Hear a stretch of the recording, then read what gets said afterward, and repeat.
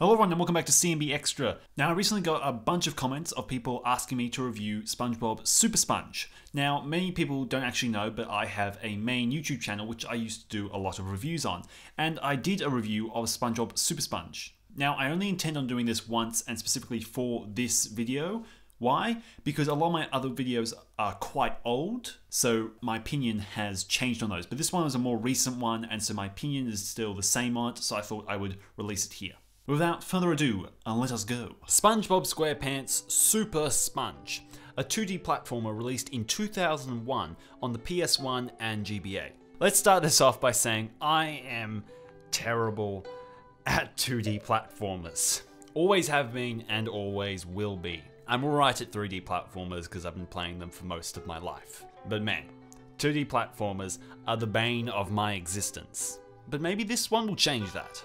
My experience with this game is minimal. I played the first few levels of the GBA version back when I was doing the video on GBA Nickelodeon games, but it was a choice between that and the Hey Arnold movie game because I didn't want to have too many 2D platformers, and I was on a bit of a Hey Arnold high during the recording of that video, so I decided to do that rather than SuperSponge. For the majority of the review, I will also be just looking at the PlayStation 1 version as well. SpongeBob wants to get Patrick a birthday present. He decides a signed picture of Mermaid Man and Barnacle Boy would be the best present ever. So the two heroes set SpongeBob on some search missions for some items. Simple enough, it's so weird hearing these voice actors I know and love, but bit crushed into oblivion. It doesn't sound very good at all. As I said before, this is a very simple 2D platformer. Jumping from platform to platform, fighting some weird enemies that, let's be fair, don't really look like they should be in a SpongeBob game.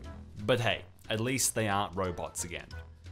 It's kind of getting old, that.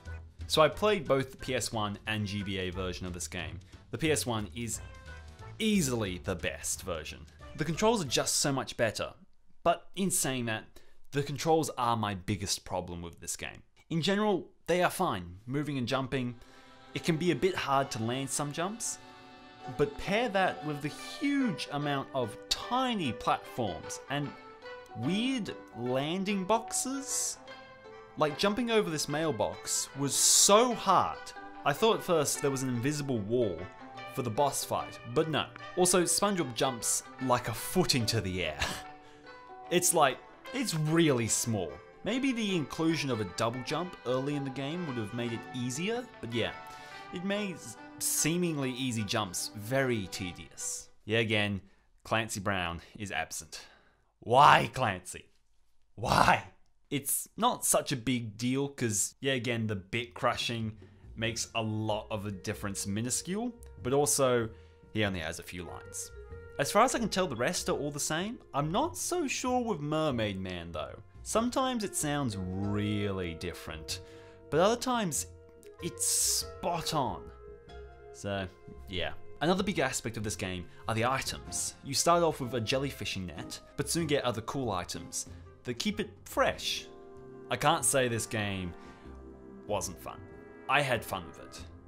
It has some rough edges and some pretty unfun parts, aka the bosses, but I had a good time. I don't want to be overly critical of the game. It's a 2D platformer made for young children on the PlayStation 1, but most of my gripes have been about the controls, and we've seen with other games, and my main one jumps to Hey Arnold, controls done a lot better. The game looks really nice and the models look great as well. I don't have as much of a comparison point for this because Hey Arnold was on the GBA, but I think it looks good for a 2D platformer from 2001. I think it looks pretty good.